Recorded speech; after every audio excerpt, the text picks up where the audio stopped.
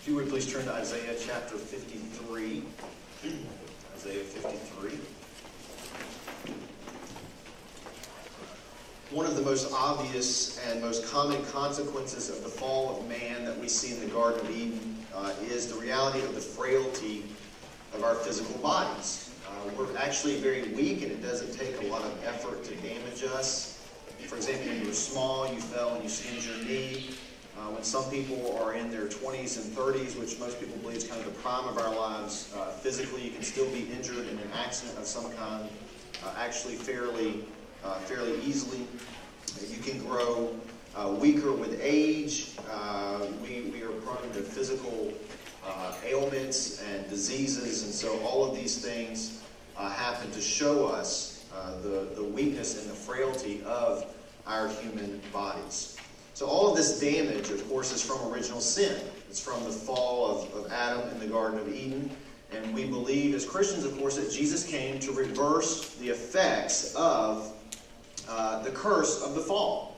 That's why Jesus came. He died on the cross to reverse the effects of the fall that we found in Adam and Eve and in the garden. So when we think about from our perspective, normally we think about forgiveness of sins, being accepted by God eternally.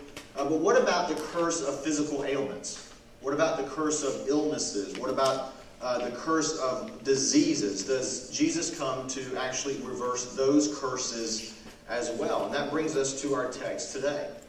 Isaiah 53:5 says this. And speaking of Jesus here, it's a prophecy written 700 years before Christ came, but we know now it's speaking of Jesus, and it says this: But he, Christ, was pierced for our transgressions, he was crushed for our iniquities. Upon him was the chastisement that brought us peace, and with his wounds we are healed. Or you might have heard, by his stripes we are healed. So how is this verse often used?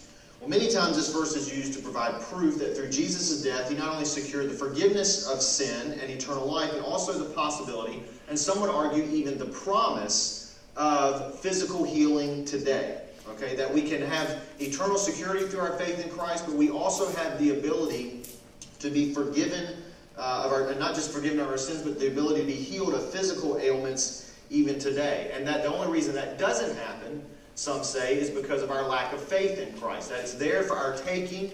It's one of the promises Christ has given us, and if we have a disease or an ailment and we are not healed of that disease or ailment, then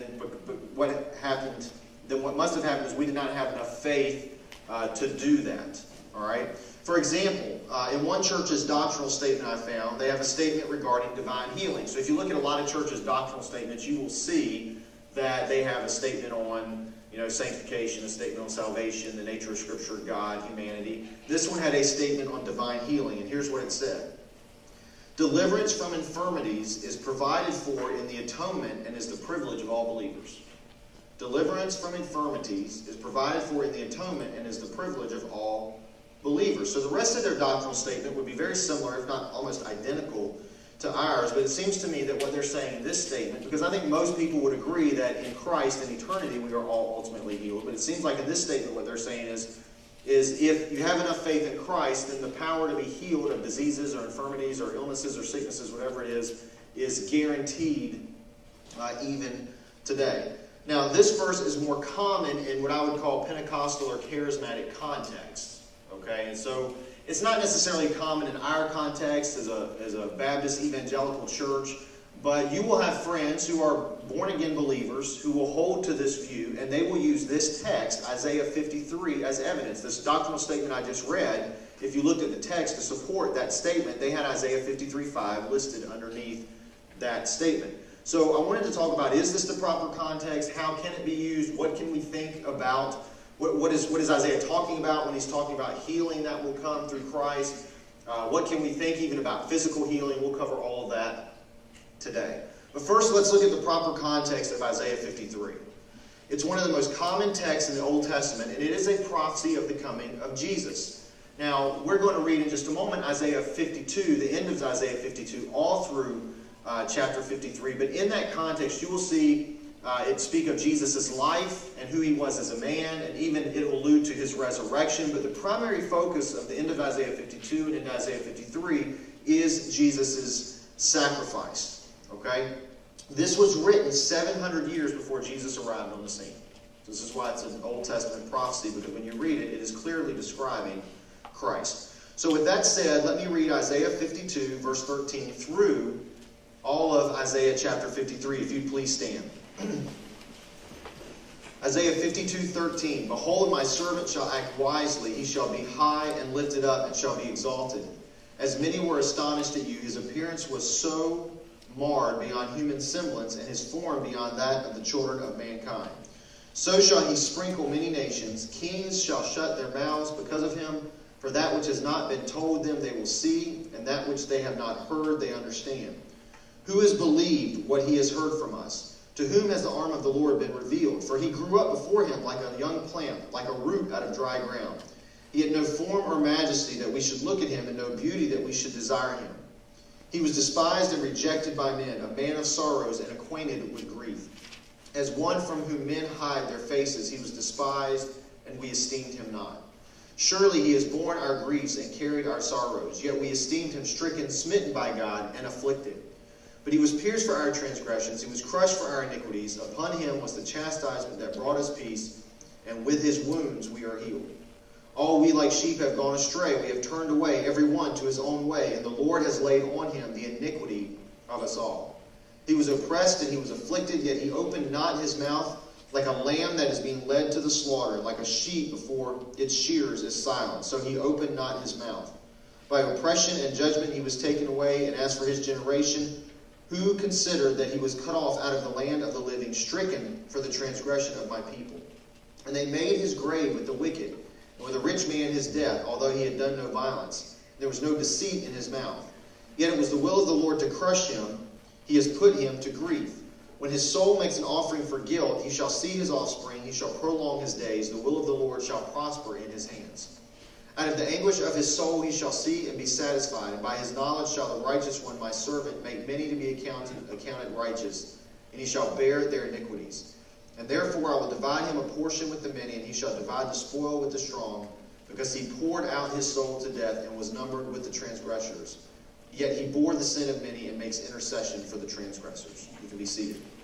So just the reading of this text tells us a lot about the overall context. What is the focus of the reason for God's servant, who we know, of course, now as Jesus? And what you see was, it is due to sin, and this is why he had to suffer. And the idea of a substitutionary sacrifice that God provided so that he could forgive sinners. That is the focus of that text. Primarily is the idea of a substitutionary sacrifice so that God could forgive sinners. Let me just walk through a couple of these verses. We see in chapter 52, verse 15, it says, he shall sprinkle many nations. So here's the idea of blood being sprinkled, which was used as a sacrifice to appease God's wrath towards sinners.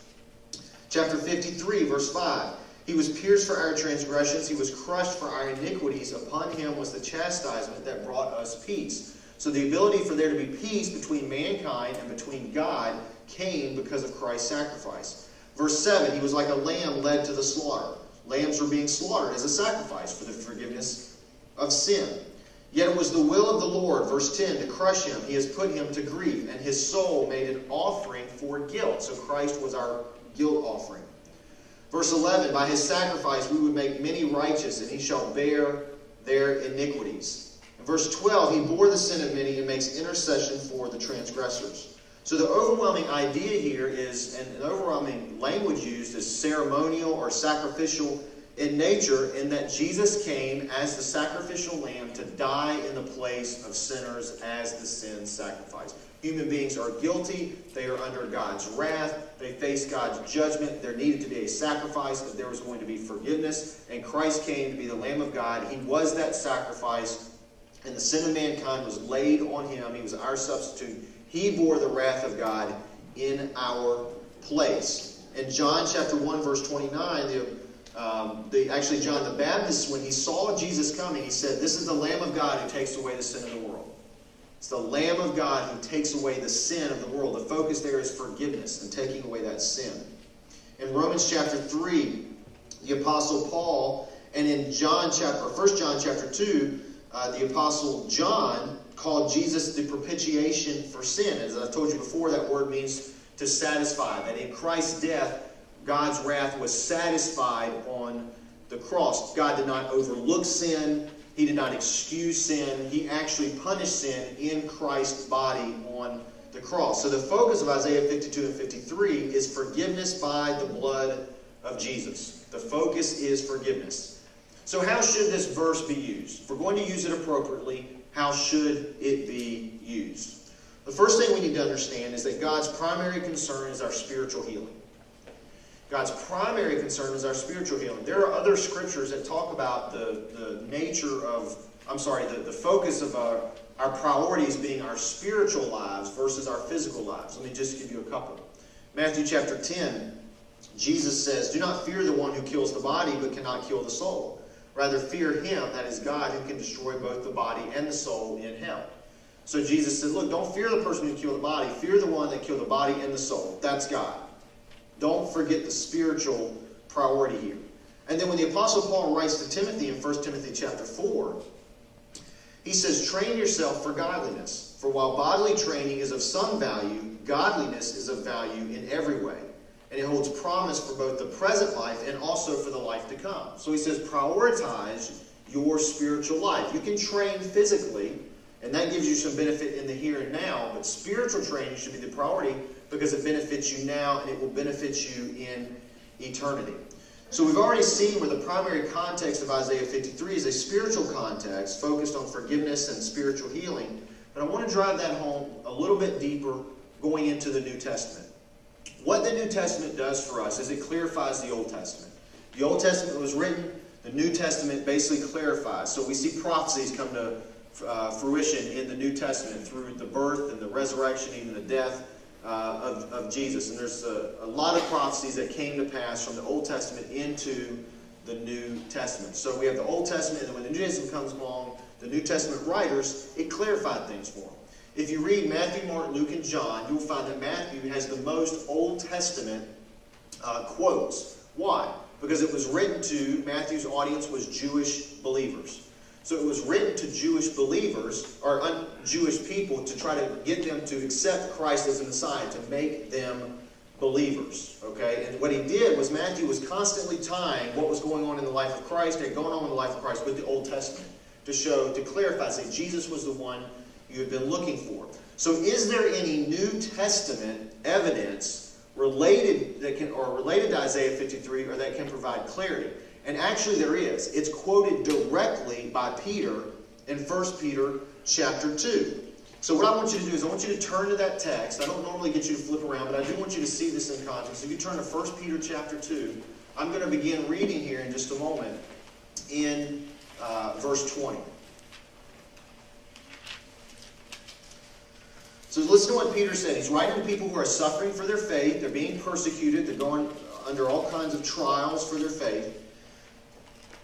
And he says in verse 20, chapter 2 of 1 Peter, "For what credit is it if when you sin and are beaten for it, you endure? But if you do good and suffer and you endure, that is a gracious thing in the sight of God.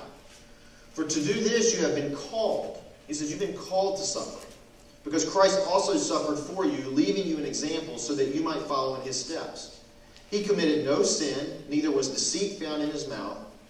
When he was reviled, he did not revile in return. When he suffered, he did not threaten, but continued entrusting himself to him, that is God, who judges justly."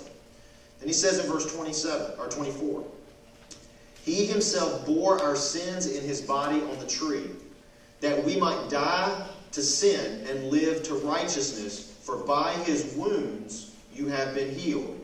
For you were straying like sheep, but have now returned to the shepherd and the overseer of your souls." So what healing does Peter refer to here? He says, by his wounds you are healed. He is directly quoting Isaiah 53:5. And he says that so that we might die to sin and live to righteousness. So Peter says when he says you're healed, what he meant by that was you have died to sin through your faith in Christ and you can live to righteousness, which means sin no longer rules you. It no longer has power over you. You have the ability to fight sin, and it's not always an easy fight, but you have, through the Spirit in you now, the ability to overcome sin, okay? Then he says he bore our sins in his body on the tree. Peter said we were straying like sheep, and sheep, remember, are mentioned, that we had all like sheep gone astray in Isaiah 53, but now have returned to the shepherd and overseer of your soul. So another way that you have peace, or that you have healing, is that God has through Christ healed your relationship with Him. So there's at least two aspects of healing here. Spiritual healing. One is spiritually, you're no longer a slave to sin. Okay, you can live for Christ through the Spirit. That's been healed. Okay, the second thing that's been healed through your faith in Christ is your relationship with God. You've been reconciled to God. 2 Corinthians 5:17 through 19 actually speaks of both of these realities. First he says, therefore if anyone is in Christ, he's a new creation. The old has passed away, the new has come. There's the healing that's been given because of our forgiveness and our ability to overcome sin. You're a new creation. You're no longer the creature who was stuck in sin. You're a new creation through Christ. Then he talks about reconciliation, beginning verse 18. He says, all this is from God, who through Christ reconciled us to Himself and gave us the ministry of reconciliation. That is, in Christ, God was reconciling the world to Himself, not counting their trespasses against them, and entrusting to us the message of reconciliation. So Christ reconciles us to God through His death. And then we have the privilege of sharing this message of reconciliation, known as the gospel, with others as has been entrusted to us. So apart from Christ, we have this terminal illness of spiritual death. Okay, and the judgment for that is God's eternal judgment, God's eternal wrath in hell. And when Christ died on the cross, He took that wrath on Himself so that now we are then forgiven and our relationship then is healed. And instead of being His enemies, instead of being like sheep that have gone astray, Peter says now that He is now the shepherd or overseer or guardian of our souls. So it's if you're going to use Isaiah 53:5 to promote healing, it has to be in a spiritual nature because Peter clarifies it in 1 Peter chapter 2. And if you want to use Scripture to justify, if you just have enough faith, you can be physically healed, that's not one to use. All right? That's not going to help your cause any, because Peter very clearly, when he quotes it, says it's talking about spiritual healing. So with that said, I want to look more at the process of sanctification. If we're healed by Christ, then sanctification becomes the healing process. So if we now consider spiritual healing as the priority, we need to think of the idea of sanctification as the healing process that we go through, which will one day result ultimately in spiritual healing, complete spiritual healing. This is essentially what we looked at last week in Romans chapter 8, verses 28 through 30. Was that we saw that those who are predestined to be conformed into God's image are called, those who are called are justified, those who are justified are glorified. Okay? And that process between justification and glorification happen in a moment. Justification at your salvation, glorification when you're face to face with Christ. In between is what we call sanctification. All right? So think of Jesus as the antibiotic given to you to fight the infection of sin.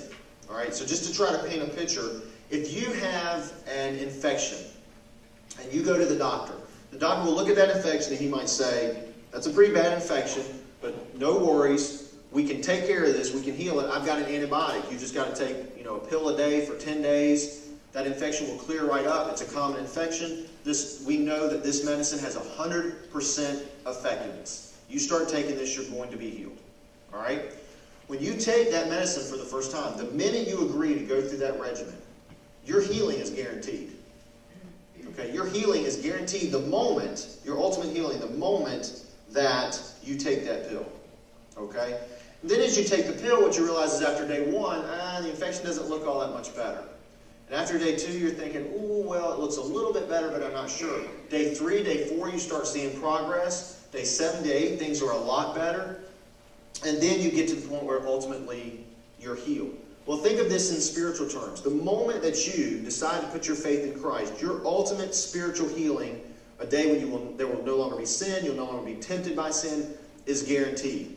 You first come to faith in Christ, and all of a sudden, the first little bit, you're like, I don't feel a whole lot different.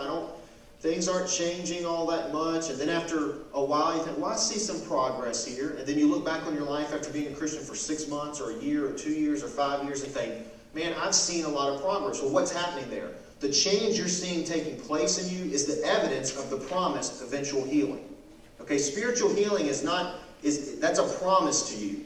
Okay, that's what God says is going to happen. The sanctification process is sort of God's way of confirming to us, and it's really a graceful way of God affirming to us, hey, I'm going to complete this task. I started it in you.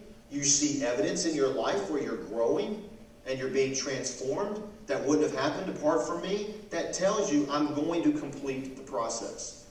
In Philippians chapter 1, Paul said, I am sure of this, that he who began the good work in you will bring it to completion until the day, on the day of Christ Jesus. So Paul wrote to the Philippians. He had seen their spiritual growth, and he said, I see you've got faith in Christ. I've seen the evidence of your growth in Christ. That gives me confidence that it is going to be completed.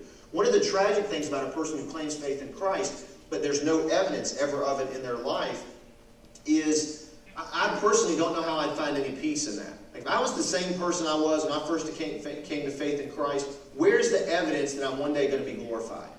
Because there's no evidence that Christ is, if I'm not being changed by Jesus, where's the evidence that one day I'm ever going to actually be changed completely by Jesus? I don't know how people have confidence of their relationship with Christ if they've never seen any change. But if you've been able to look back in your life and say, hey, I came to faith in Christ and I've seen changes. It's not always as fast as I'd like it to be. Sometimes it's 2 steps forward, 1 step back.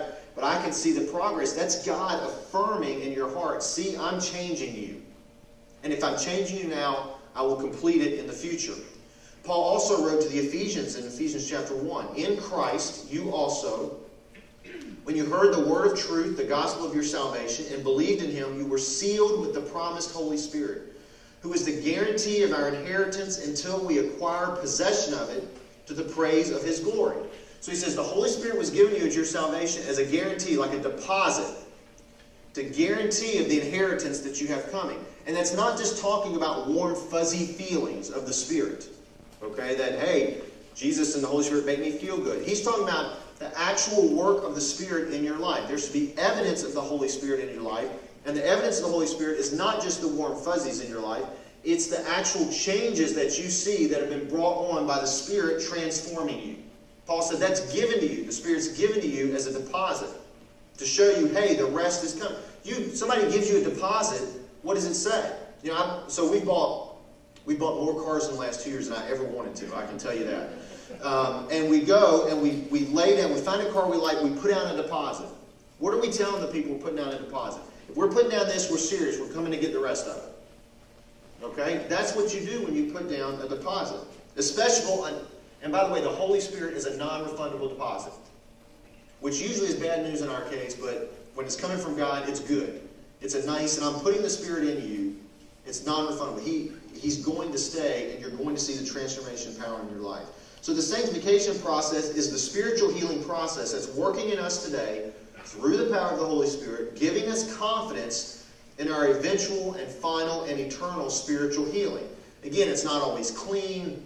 It's not always as fast as we'd like it to be. There are still struggles. Galatians talks about a war in our heart between the flesh and the spirit. And so sanctification, I've told you, it's a difficult process. It's a messy process. It's not for the faint of heart. If you just want to float through life and be sanctified, it's not going to happen. There's spiritual warfare involved.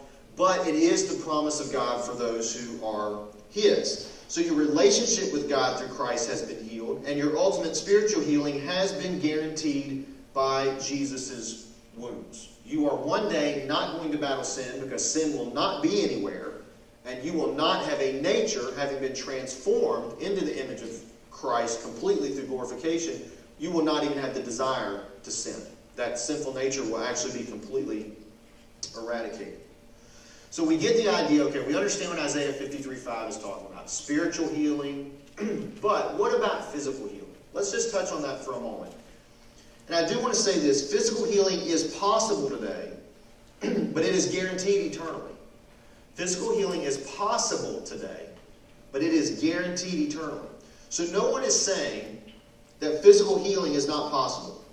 And no one is saying that when physical healing does happen, God shouldn't get the glory. Of course, if physical healing happens, God should get the glory. But I would like to make a couple of points, just kind of drawing a distinction between physical healing and spiritual healing. First, a person can experience physical healing apart from faith in Jesus, but not spiritual healing.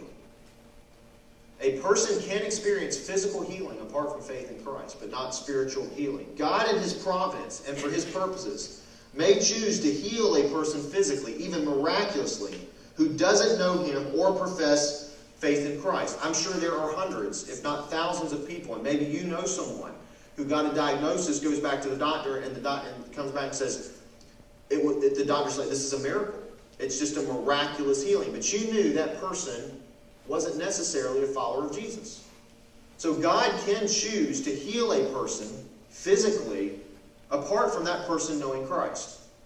But God has never chosen and will not choose to heal a person spiritually apart from faith in Christ. If you're healed physically, you're guaranteed one more breath. If you're healed spiritually, you're guaranteed eternity. So there's a distinction there, which I think is why the physical healing takes a back seat to the spiritual healing. Because even think about the miraculous of raising Lazarus from the dead. Guess what? Lazarus died again at some point. He was going to die again. All right? Secondly, no matter how hard we try to maintain our health, and no matter how much healing we may experience or desire to experience in this life, we are wasting away, and there's nothing that you can do to stop it. Okay? You're welcome for that wonderful bit of news today. Okay, with those two things in mind, again, physical healing is possible. I'm not saying it's not possible, and I think we ought to pray for somebody's physical healing. I'm not against praying for that. We certainly should give God the glory when it happens. We should, out of our concern for others, pray for people's physical healing. There are no issues with this, but we have to set priorities. And the priority is always the spiritual side of the equation, not the physical side. Remember, this goes back to what we talked about last week when Romans says, Paul wrote in Romans, all things work together for good for those who love Christ and are called according to His purpose. We define good as that which helps transform us into the image of Christ. Okay? So, in this case, you can actually have a physical ailment. Okay? And the promise of Romans 8:28 is true. Okay? But you may or may not be healed physically. There's not, even Jesus, Jesus did not heal everybody He came into contact with. He healed those who God led Him to for God's purposes in that moment. There were hundreds and thousands of sick people. Okay? Jesus didn't just heal everybody. God has His reasons for why He gives healing to one and not another. Okay, so we have to put our hope in the eternal. But the Bible also talks about our eternal bodies. Okay? And in some way, Jesus did, on the cross, He did guarantee, and through His resurrection, really, He guaranteed our physical healing. It's just not guaranteed now. It's guaranteed in eternity. All right? If you go to, you don't have to turn there, but if you look at 2 Corinthians chapter 5, Paul is writing, describing our bodies, and he refers to our bodies as tents. Okay, and here's what he says. For we know that if the tent, that is our earthly home, is destroyed, our earthly body, we have a building from God. So he says we have a tent that's being destroyed, but we also have a building from God. He's talking there about our heavenly, our spiritual body, our resurrected body we will one day receive. He said that's a house not made with hands. It's eternal in the heavens. For in this tent, in this body, he says, we groan. And you know that's true because it happened to some of you this morning when you tried to put on your socks. You groaned. Why is it so difficult to reach my feet? It used not to be this hard to reach my feet, so I tell Pam I bargain with my feet every morning. You come halfway, my hands will come halfway, we'll make a little compromise, we'll meet in the middle here. Okay? So we groan, our bodies groan, longing to put on that heavenly dwelling. Our physical bodies, as they wear out, start to long for the heavenly body we're promised. He said, if indeed putting it on we may not be found naked, for while we are still in this tent, we groan, being burdened, not that we would want to be unclothed, but that we would be further clothed, so that what is mortal may be swallowed up by life. He who has prepared us for this very thing is God, who has given us the Spirit as a guarantee. So we have to lay this body down one day. When we do, though, he says, you're not going to be without a body. You're not going to be, it's not like you're going to be naked without clothes to put on or a body. You lay down this physical body to take up your spiritual resurrected body. So this body is a tent. All right, now I'm not much on camping. I like the outdoors, but at the end of the day, I want a hot shower, and I want food and a roof, somewhere with running water and temperature-controlled rooms. Okay? So, maybe some of you know more about camping than me. You probably do. You can go buy the nicest tent you can imagine. Just look it up and find the nicest tent made out of the most quality material. And you can read on how to take care of that tent. And you can store it like it's supposed to be stored, and you can only maybe take it camping under certain weather conditions so the weather's not hard on it. You may treat the materials so it lasts longer, do the maintenance you need to do to the tent. But you know what the reality is? One day you're going to have to throw that tent away. It's going to wear out. Time. It's just, things are just going to wear out. So our physical bodies, we can take care of them, and we should. Okay? We can eat like we're supposed to, and we can exercise and do everything we could, but it is going to wear out. And there is nothing you can do about it. You're going to have to lay it down. When you lay it down, there's the promise of the resurrected body. You don't just lay down the old body, you pick up a new body, which is basically in the image of Christ. Jesus' resurrected body, 1 Corinthians says he was the first fruits of those raised from the dead. We say, well, he wasn't the first one raised from the dead. He raised Lazarus from the dead. What that means was he was the first one raised from the dead, never to die again, with that resurrected body. Okay? Now, I don't know what I know it was a physical body because you could touch him. And he could eat. I also know he could just appear in rooms. So it's a body created for the eternal. My personal convictions is it was very similar to the bodies originally that Adam and Eve had. Okay, and then sin made us corruptible, where we can now die and get injured, but then he's going to restore us back into that non-corruptible body. Okay, and so that's why whatever Jesus' body was like from a resurrected state, that's what our resurrected bodies will be like. And then Paul also describes the resurrected bodies in 1 Corinthians chapter 15. He says, so it is with the resurrection of the dead. What is sown is perishable. What is raised is imperishable. So the body you have to lay down, that was sown through natural means. You came into this world by natural means. Okay, what is raised, the body that will then exist, can no longer die. It'll be imperishable. It's sown in dishonor. It's raised in glory. That just means it was sown under the curse. But it's raised in glory. It's sown in weakness. It's raised in power. It is sown a natural body. It is raised a spiritual body. Now, if there's a natural body, there's also a spiritual body. And so it is written, the first man, Adam, became a living being. The last Adam, Jesus Christ, became a life-giving spirit. But it is not the spiritual that is first, but the natural and then the spiritual. He says you have to live in this physical body first, then you die, then you can take on the spiritual body. The first man, who's Adam, was from the earth, a man of dust. The second man was of heaven. Adam was born from the dust. Jesus came from heaven and put on flesh. As was the man of dust, so are also all those of dust. That's all of us. And as the man of heaven, so are also those of heaven. Just as we have been born the image of man of dust, we shall also bear the image of man of heaven. So he's saying if you were born of dust, if you were born of natural means, which we all are, then you will go the way of Adam. You will die. Okay? He said, but if you know Christ, the second Adam, and you put your faith in him, you will also go the way of that Adam. And that Adam is the way of, yes, death, because Jesus died, but then resurrection in a glorified body. And that's the promise. So he describes it. It's going to be imperishable. It's different. It's made for a different, quote-unquote, atmosphere. Okay? Your physical body is not fit for the heavenly realm. One of which is it's full of sin. Okay? But one day, we will have a body that is fit for the heavenly realm. So while physical healing may or may not happen for Christians or anybody in specific situations, for Christians, physical healing is actually guaranteed. There's coming a day where you will not hurt, and if we have shoes in heaven, you're not going to groan to put on your shoes and socks. You'll not have the aches and pains, and you'll not hear people complain about, well, I've been in heaven. Heaven's great for the first 4 million years, but the second after 4 million years, you really start to wear out a little bit. None of that. Complete perfection, no decay, no deterioration. You're there as good as you're ever going to be, and you stay as good as you're ever going to be. So how are we to prioritize or summarize this today? Thinking about the balance of physical healing and spiritual healing, and how we're supposed to think about our physical bodies and our spiritual bodies. And I'll close with this scripture in 2 Corinthians chapter 4. And I want to read it twice, because I really want you to hear what he's saying here. 2 Corinthians chapter 4, verses 16 to 18. So we do not lose heart. Though our outer self is wasting away, our inner self is being renewed day by day. For this light, momentary affliction is preparing for us an eternal weight of glory beyond all comparison. As we look not to the things that are seen, but to the things that are unseen. For the things that are seen are transient, but the things that are unseen are eternal. So Paul's writing to people who are suffering. They have physical ailments. They're being persecuted in faith. He says, don't lose heart. He says, your outer self, in fact, he says all of our outer self is wasting away.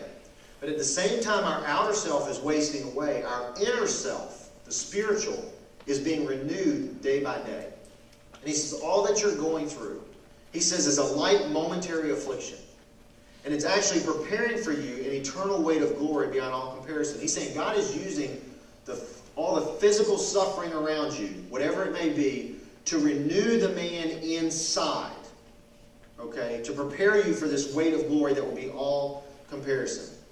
As we look not to the things that are seen, but the things that are unseen, for the things that are seen are transient, but the things that are unseen are eternal. So Paul says, don't lose heart. Your body's wasting away. You're going to suffer. You're going to get sick. You're going to die. But the whole time that's going on, for the believer, the inner man is being renewed day by day. That means the person in the worst physical condition, who's just before they die, can actually look at anybody with integrity and say, I'm the best I've ever been. Well, this body's wearing out, but the person in me is continuing to be transformed. So take care of yourself physically, but understand the spiritual realities are the ones that should be the priority. And all of it's guaranteed in Christ. I mean, our physical healing is ultimately guaranteed in Christ. Okay? But there's also a sense in that we're saved, and we're being saved, and we will be saved. So you were justified, saved in a moment. But this process of sanctification, sometimes the Bible calls it our being saved. It doesn't mean you're earning or working for your salvation. It means you're seeing the result of your salvation, which is, here's the great thing about sanctification. I like to remind you of this. Sanctification is the evidence that it has happened, okay, and the guarantee that it will happen. Your sanctification is the evidence that you have been saved in Christ, and it is the evidence that one day you'll be completely saved in Christ. That's why we grow in our faith. It's God's gift to us, even in difficult times. Well, how can we have joy in difficult circumstances? Because it's, when we go through things in life which aren't what we wanted, and I don't know, has that happened to anybody lately? I'm just asking. If we go through things in life, we can say with a smile, this is all transforming the inner man. God is using this for good. Okay? And I'm wasting away, and I could get sick, and lots of things can happen, but inside, I've got nothing to worry about. Because God's even taking all the illnesses and even infirmaries and everything I'm going through to transform me spiritually, and all of it is guaranteed in the end. If you'd bow your heads. The first question I want to ask is, have you dealt with your need for spiritual healing? Okay, that's the first question, is, have you dealt with your need to put your faith in Christ?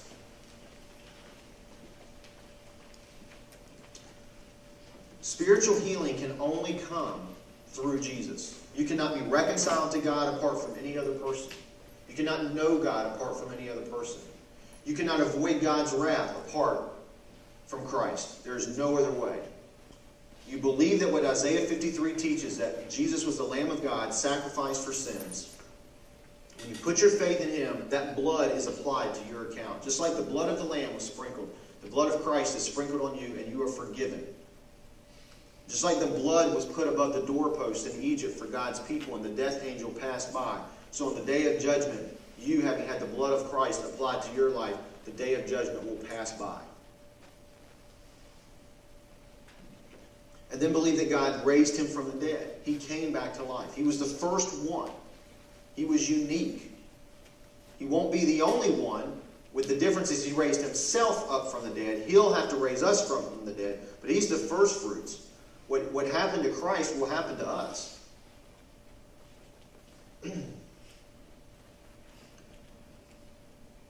if you will put your faith in Christ and trust Him, and believe that He is Lord, there's no one above Him, He's God in the flesh, you have no way to be forgiven apart from Him, and just say, Jesus, I'm trusting You, He will absolutely forgive you. You have taken a sort of sin antibiotic, and He is changing you And in the moment you may not see it at first, but if it's a genuine faith, if it's a genuine trust in Christ, you will begin to see the work it does. And you will begin to see the transformation. And He has given you the promise that He will complete it. If you have put your faith in Christ, just make sure you prioritize your spiritual healing. We all want to feel well. We all want to be physically fit. We should all take care of ourselves physically. That's a stewardship issue with the physical body God has given us. But we should not hold on to these bodies too tightly. Because like everything else, they're temporary. And they're going to be tossed aside. And so make sure that your emphasis and your priority and your focus is on your spiritual life, not your physical life. Make sure that your greatest concerns in life are over your spiritual health, not your physical health. Make sure that your prayers for yourself and others focus more on spiritual realities than they do physical realities. Because that's what counts. Father, we are grateful that in your great mercy you sent your Son Jesus to be that sin substitute to die on the cross. And that in Him all has been guaranteed. Father, the spiritual healing, reconciliation to you, which we can experience and know now, and then grow in that relationship. And then ultimately, Lord, you have even promised physical healing in eternity through the resurrection of Christ. And so we owe everything to Him, who has done everything needed to make us complete, both now and forever. And we pray these things in His name. Amen.